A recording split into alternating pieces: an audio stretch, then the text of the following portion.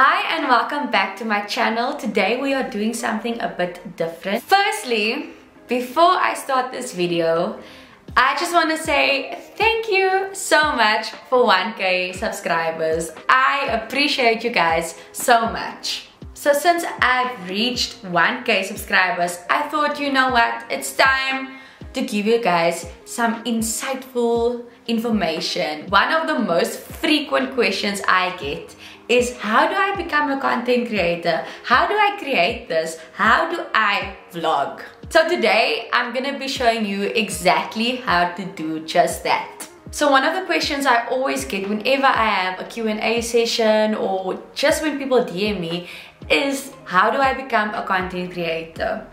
So to answer this, there's only one way to become a content creator, and that is to create content. For today's video, I'm going to be focusing on vlogs, specifically TikTok vlogs or Instagram reels. The reason why I'm putting my focus on one piece of content form is because every piece of content is created differently in ways of which camera you use, which editing you use, how to put it all together. And that's why I'm going to be doing this video specifically on Instagram Reels and TikTok longer form videos. So you might be thinking, oh my word Anika, everyone knows how to make a vlog. Big mistake. I get so many questions on, how did you make this? What did you use? How did you put this together? And so I'm gonna do a video to explain every single thing to you and break it down into pieces. This is the very first step towards becoming a content creator, because what is a content creator? Someone that creates content, someone that puts whatever they're doing out there, what they like, their hobbies, their daily doings, what they did this morning, what they did last night. That is a content creator, because you are creating content around your lifestyle or whatever you enjoy. Firstly, I want to say this is the most important part. Never try to be like someone else when it comes to content. I'm saying this at the start of the video because there is so much content out there. We don't want to see the same thing over and over again. And that's how your content is gonna boost. If you give us something new, something exciting, something we haven't seen yet, or just doing it in a different way. That is my number one tip when it comes to any form of content. Make it your own. So now let's get into the nitty-gritty of things. When it comes to mini vlogs, which is what I'm going to be focusing on today, I prefer to use my phone. The reason being, a mini vlog is something you want to get out fast. You don't want to wait until tomorrow. You want to post it today. And that's why your phone is the easiest thing to use, because you can make the content, you edit the content on one thing and then it goes out. At this moment, I only know how to operate on an iPhone. So I'm going to explain that, but I'm sure you can find these type of settings on any phone out there. So when you go to video on your iPhone, on the right hand corner, you see letters and numbers. So you'll see either 4K HD, and then you'll see either 24, 30 or 60. So my tip is to put it on 4K. That's gonna increase the quality of your video. What does a 20, 30 and 60 mean? That is frame rate. So that is how many little pictures your iPhone is taking per second to make a video. Because a video is just a bunch of pictures like this, like next to each other. So my tip is to put it on 60, because it's taking the most pictures at one time. That is perfect for if you want to slow things down as well. So I prefer using 60 because I never know what I want to make slow-mo. And the 60 plays fine in normal speed as well, because it's just a lot of pictures in a little second. So it's basically 60 pictures in a second. So you basically have more content if you think about it. So when you slow it down, it doesn't have such a blurry effect as what 24 or 30 will have. So like I said, this is basically just for vlogs. I would not recommend the same thing for when recording with like an actual camera. That is other settings. I will do that in a different video. Okay, now we have that done. This is my next step. So you can record inside of Instagram or you can record inside TikTok. I don't do that. The reason for that is when you record on your cell phone, it's much easier to edit the content. Whereas if you're recording in TikTok and you make a mistake or you say something wrong or something was funny, you have to restart that whole part. Whereas on your phone, you can just continue and edit that bit out. So I always record on my camera. TikTok and Instagram have really nice settings to edit within the app. So I use TikTok and Instagram to edit the videos. So I put all the videos in there and I edit it in there. It's much easier, then you don't have to use another app and then save another video, take more space up. So I use the editing function within Instagram and TikTok. So when we look at TikTok, once you go into the video and you select your videos, you simply go to the top right corner and then there you in the Pro Editor, as what TikTok calls it nowadays. There you can easily split the video to take out certain parts. You can make the speed slower, faster. You can add the voiceover. You can change the motion blur, which is like if you want a little piece of your video to be frozen. A great function, I've used it before. You can change the volume, crop, rotate, replace, everything. You can also add transitions, and this is my next step. Whenever you want your thing to smoothly go into the next part of the video, let's say you're making a video where you're going from left to right, always split to the most blurry part of the video. I'll show you this. I did this with a reel that I recently posted. When my hand was at the most blurry point in the white outfit, I split the video there, and then in the black outfit at the most blurry point from this side, I split the video there, and that's how you get a smooth transition. I recently learned this trick and it works amazing. I also find it much easier to do this with TikToks, even if it's a video that you want to use sound on. So what I will do is I will play the song from a different device, either my laptop or something, and then I'll record the video once again with my phone instead of recording in TikTok, because it just gives you a much more easier transition and it makes it easier for you to be able to cut off exactly and start exactly where you want, instead of having to redo and redo and redo and redo and redo and redo. Because me, I speak Afrikaans, so you must know when I do videos in English, it takes me forever.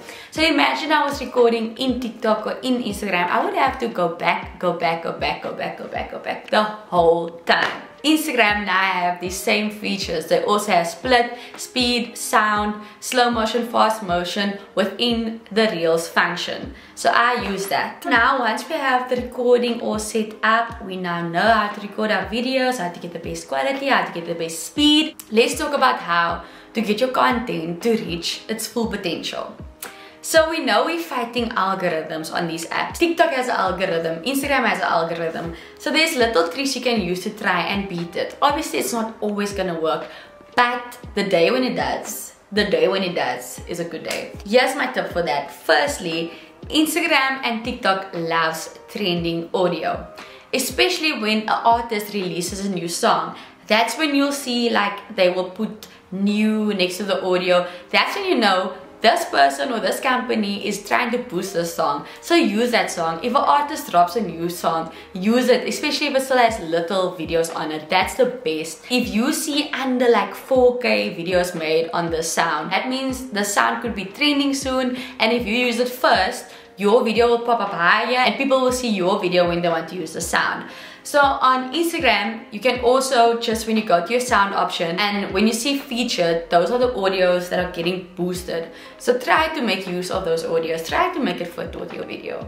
On Instagram, they also have a little point arrow to show trending audios. So make use of those as well. Take a look at trending hashtags. Every app has its own trending hashtags. And by this I mean try to use hashtags that have loads of videos on it, along with hashtags that have little users on it. So on TikTok specifically, you can type in a hashtag and see, okay, it has 1 million, 1 billion users. Use one of those and then you type in a new hashtag and then look for something around like 2,000, 5,000. That's a less used hashtag. Try to make use of those into your video as well. At this very moment, like in this week, there's a hashtag longer videos that is trending. TikTok is trying to get people to make longer videos again. So use the hashtag longer videos in your videos of this week.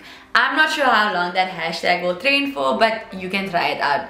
Hashtags, everything, they change regularly. Go into YouTube, go into TikTok, type in trending sounds, trending hashtags. Look at the dates. If people commented in under 6 days, you know that's a new video, it's a new trend.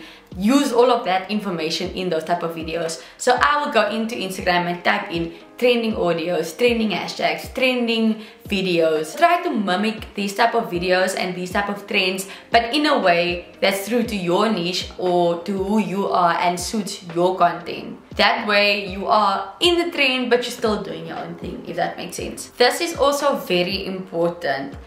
Be consistent. If you see the last video that you posted got K views, post again. Don't sit back and think, okay, that one went well, I'm just gonna disappear now for a week. No, make use of that video that just trended. Post immediately, post the next day after that, post the day after that again, because people are watching that video, so they're gonna go into your account and look at more videos that you have around. They'll go to the video before that, the video after that. So make use of videos that are doing well. On both Instagram and TikTok, you can reply to a previous comment on a previous video with a video. So make use of that. If your video is doing well, if it's trending, and someone commented something like, we want to see more, do more, reply with a video, your next video, on that comment. Because whoever is watching that video and reading that comment is going to go into the next video, like a part 2 or like a continuation of whatever series you just created. So make use of that function. So when it comes to vlogging itself, making a video, getting your content, always keep in mind what you'll need in the video. So let's say you're doing a get ready with me. You know that you need a part before you were done, while you're getting ready, and afterwards. So even if you just take 6-10-second videos of a part of what you're doing, that makes a 1-minute video. You don't want to get to the point where you are at the end of the day and you realize you only have 20 seconds worth of content, or you missed this whole part. You just need to take little 10-second videos of every step of whatever you're doing. If you are doing a day in the life, take a 10-second video of you making your breakfast. Take a 10-second video of you doing your morning routine. 10-second video of you picking out your outfit. 10 seconds of this. That's all you need. It doesn't even have to be 10 seconds. It can be 5 seconds, guys. Let's count.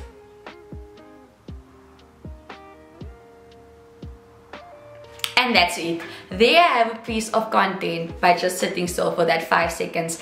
So make sure to just snap something here and there so that you know you have enough content. So always keep in mind what you want your video to look like and what you'll need in the video. So let's say you're planning on doing a voiceover. You know, okay, you want your voiceover to go a certain day. You want to tell the story. You want us to experience it with you. So keep your voiceover in mind. You want to say, hi guys, this morning I had my breakfast, then I went to gym, then I went to this. So keep in mind that's what you want to say. So that's what we want to see as well. Because you don't want to be talking about something that you're not showing. Because it's like, okay, we didn't see that. So now you're gonna think, oh, do I really want to put my whole life on social media?